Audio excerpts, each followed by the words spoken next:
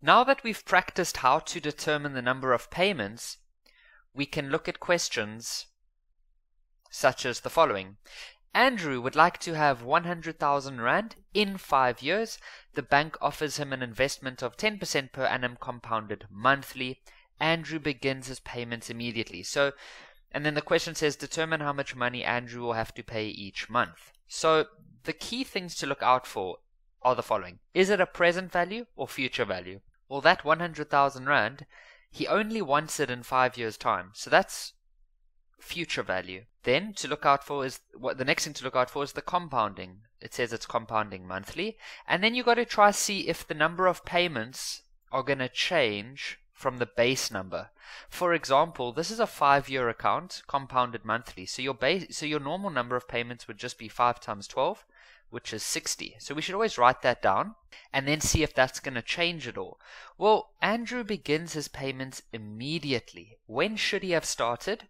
Well, because it's a monthly investment, he should have only started after 1 month, but he starts immediately.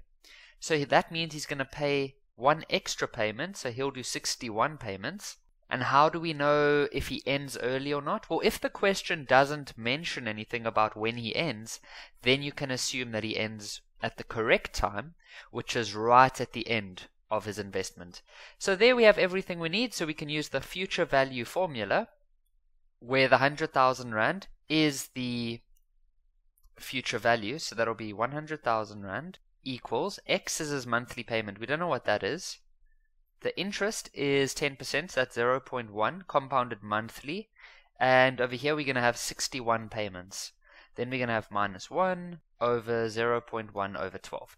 Then you can just go ahead and calculate everything. So the best way to do it is to first multiply the 0.1 over 12 to the left hand side.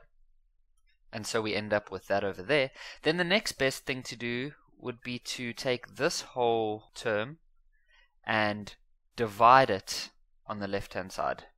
So you'll end up with the following. And if you go type all of that in on the calculator, your final answer should be 1,264 Rand and 50 cents. So that is the amount that Andrew will physically pay each month. So here's the last question for this video. We have a person called Jane who would like to have 100,000 Rand in 5 years' time. The bank offers her an investment of 12% per annum compounded semi-annually. Jane starts paying after 12 months. Question is, determine Jane's regular payment. So we need to look for a few keywords or key features. So the 100,000 Rand, is that, does Jane want that money now or in 5 years? Well, it's in 5 years, so that's the future. And then the compounding is semi-annually. So I'm just going to say SA, and then she starts paying after 12 months. So first things first, we're just going to use the future value formula, where the future value is going to be 100,000 Rand.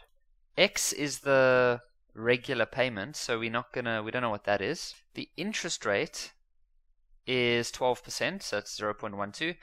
Semi-annually. Semi-annually, now people sometimes put a 6 at the bottom, or sometimes they put a 2.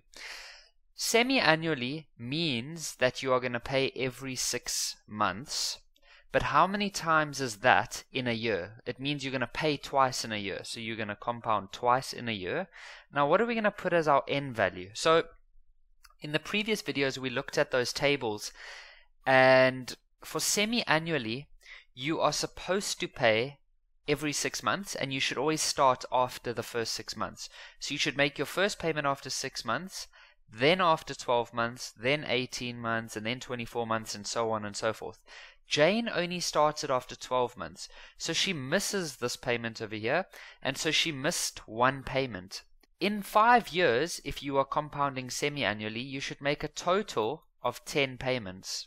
Jane missed 1 of those, so she will only make 9 payments. So we'll put a 9 over there, and then 0.12 over 2. Now we can just go solve this like we did with the previous question on Andrew, and your final answer for X should be 8,702 Rand and 22 cents.